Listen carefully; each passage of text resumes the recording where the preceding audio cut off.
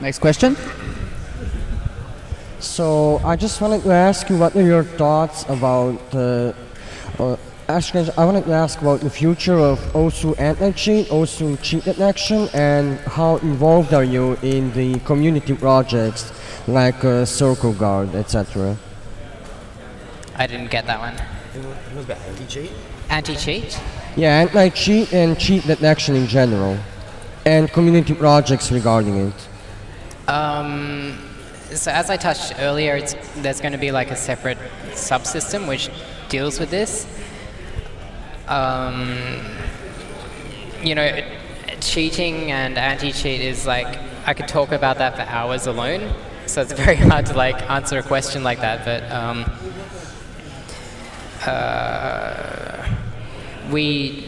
I generally have the approach of being reactive, so if there is suddenly this huge influx of cheaters using this new cheat, we'll deal with it at that point, because it's very hard to keep up with people developing cheats when you're trying to actually, you know, we're a very small team.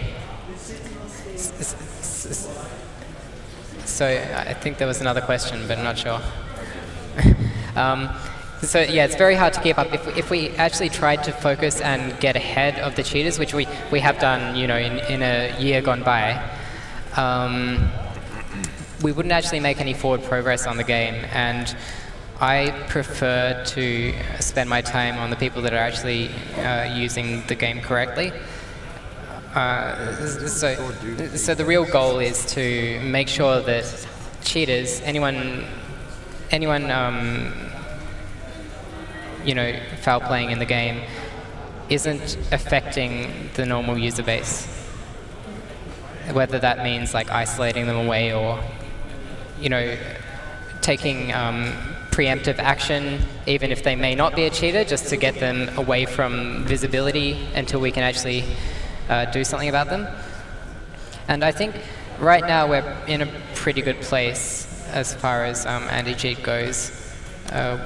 Earlier this year we did a few really large ban waves and just some changes to our algorithms that automatically detect cheaters.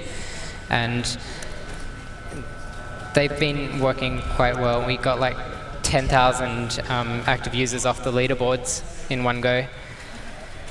And yeah, I think we'll just keep going in that direction. Like, as the community brings these issues to light, I really like when people use like Reddit, OsReport, or even OsGame to like bitch about cheating and when these things come up, because we need the visibility. We're not constantly looking at the leaderboards. We don't see these things happen.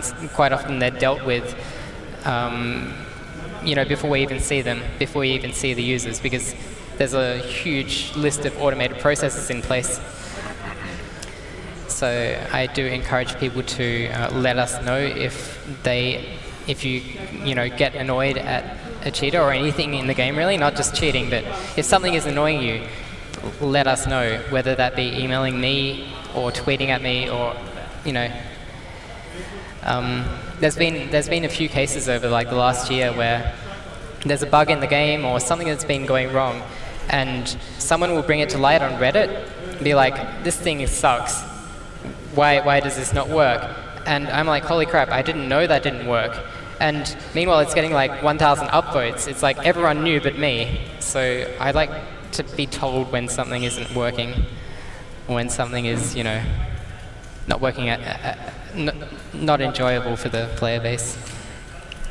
Well, I just had like a last question. Yeah. So, what are your thoughts on client-side cheat detection or anti-cheat? Would you ever give that a try again, or would be that like invade you to privacy?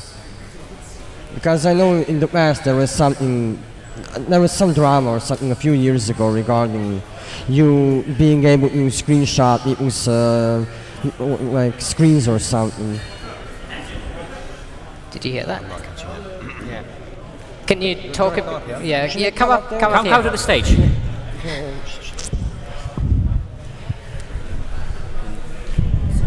ready to try client client-side anti-cheats again, because in the Client-side. past there was some drama a few years back about people being concerned about their privacy. Yep.